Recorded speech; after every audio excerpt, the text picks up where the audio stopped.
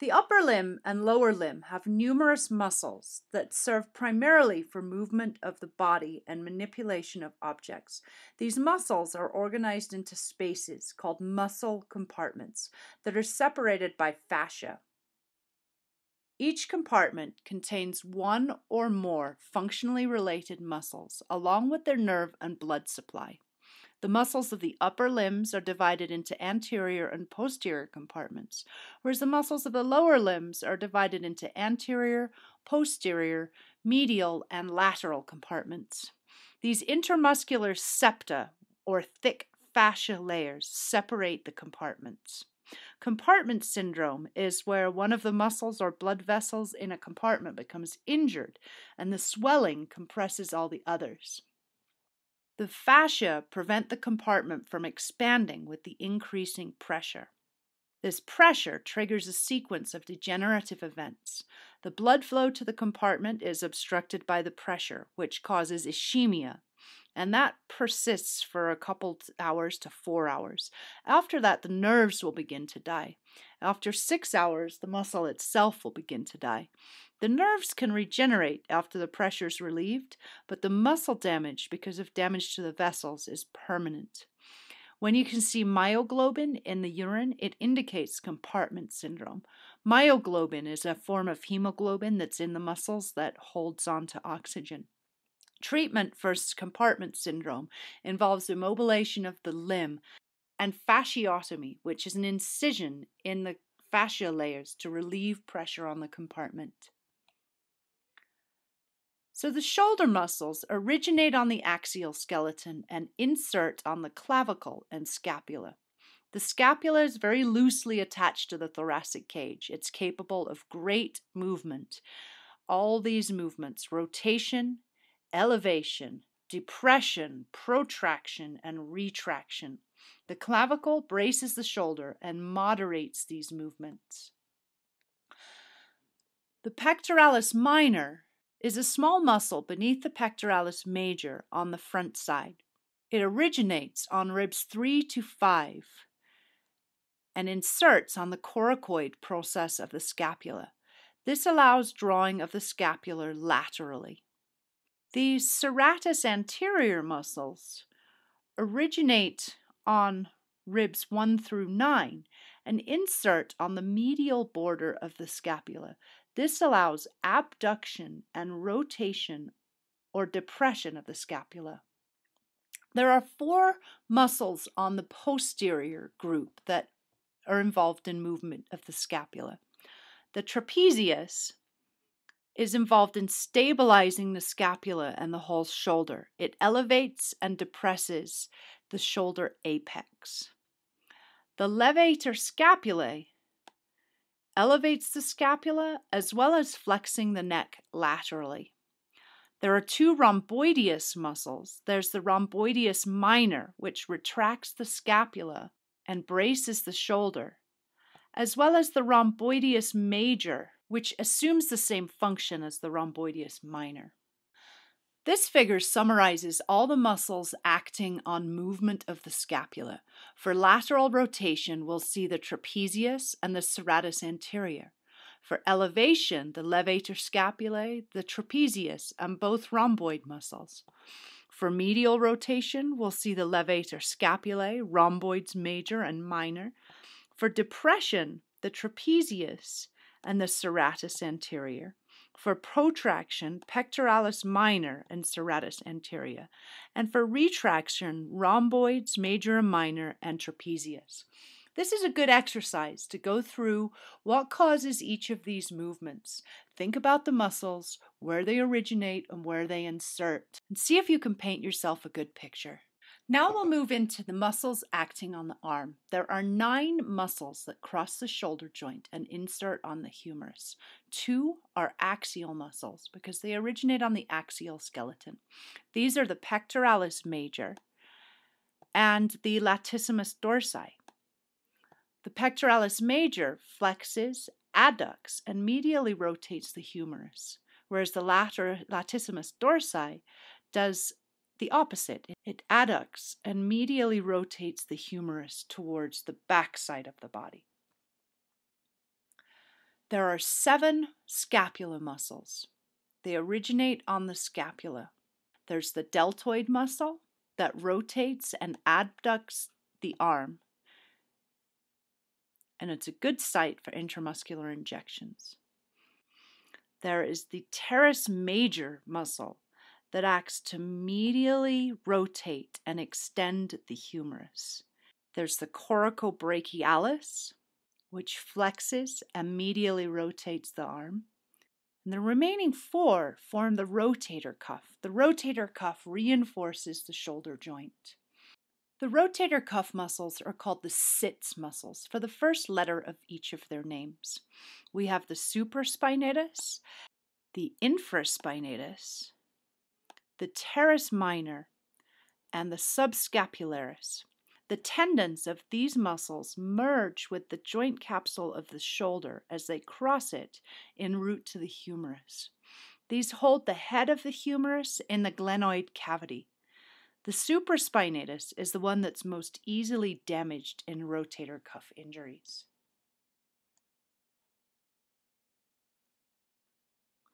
Now let's look at some of the muscles that act on the forearm.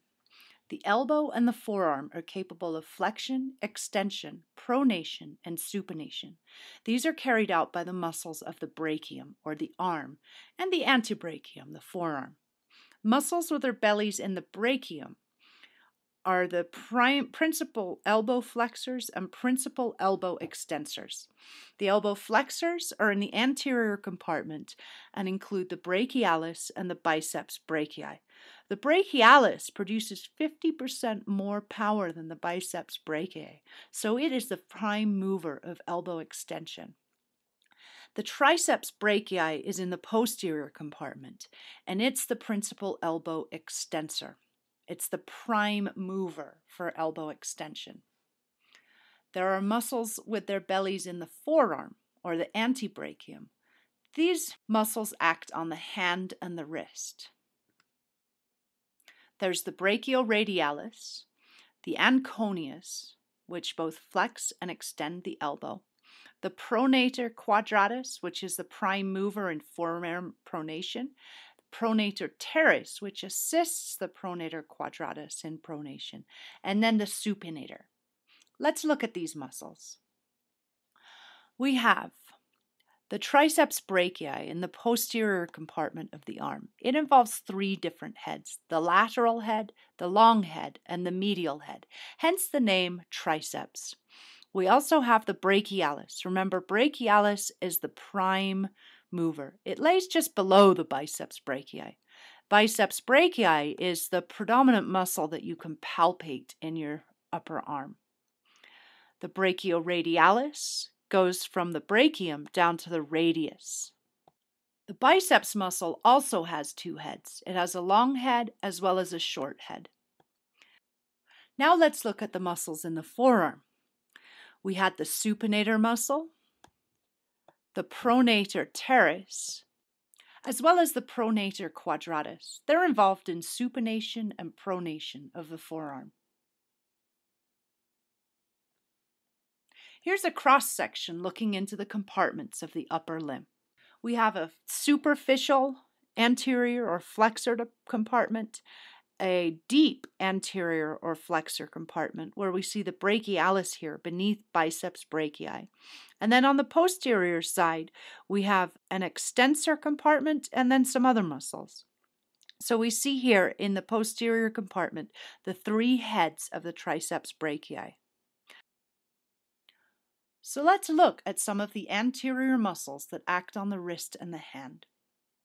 The extrinsic muscles of the forearm and the intrinsic muscles are in the hand itself. The extrinsic muscle actions involve flexion and extension of the wrists and digits, as well as radial and ulnar flexion, finger abduction and adduction, and thumb opposition. So now we're looking at muscles on the anterior side of the forearm. And so they'll flex the fingers or the carpal bones. So the flexor carpi radialis is the flexor muscle that comes down and inserts on the radial side. The flexor carpi ulnaris is going to insert on the ulnar side. The flexor digitorum superficialis is a superficial muscle that is going to insert on the digits. Now, the deep layer in the anterior compartment contains the flexor digitorum profundus and the flexor pollicis longus. Looking at all three layers, the superficial, intermediate, and deep flexors, we can get a more clear view of the muscles in the forearm.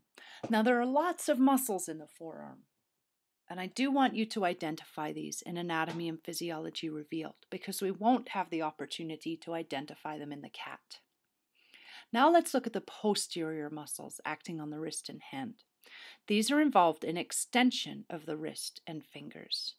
So they adduct and abduct the wrist, as well as extension and abduction of the thumb. In the posterior extensor compartment, or in the superficial layer, we'll see the extensor carpi radialis longus. So that will insert on the radial side. The extensor carpi radialis brevis, the extensor digitorum, the extensor digiti minimi is going to be involved in extending the minimi digit, the little finger, and the extensor carpi ulnaris will insert on the ulnar side. Now, the deeper layer, we have the adductor pollicis longus, we have the extensor pollicis brevis, the extensor pollicis longus, and then the extensor indicis, which extends the index finger. Although you need to know all of these muscles in the forearm, I'm going to let you off the hook for knowing all the intrinsic muscles of the hand.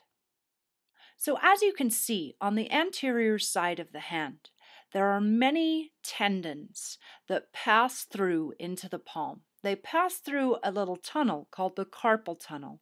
You'll have noticed on the skeletal section that there are some bones with processes on them that create sort of a channel through there.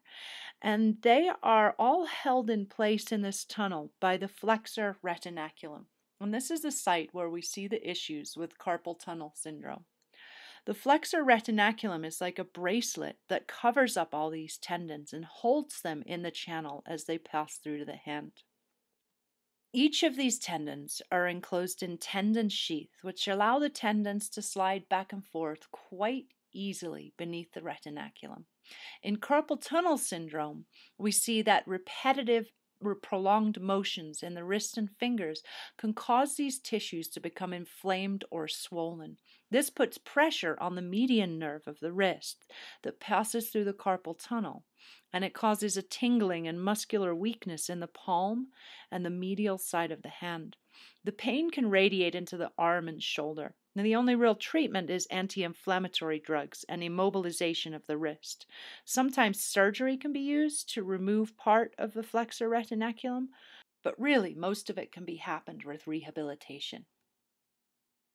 Now, here's a quick look at the intrinsic hand muscles. There's a thenar group, a hypothenar group, and a mid-palmar group. You don't need to know any of these muscles. I think they're intensely difficult to find, but do be aware that there are each of these different groups and an inordinate number of muscles more that we could be learning. So at this point, again, check in with your outline and make sure you have all of the components in there for the shoulder, through the arm, and into the hand. And our final section will involve the pelvis and lower limb.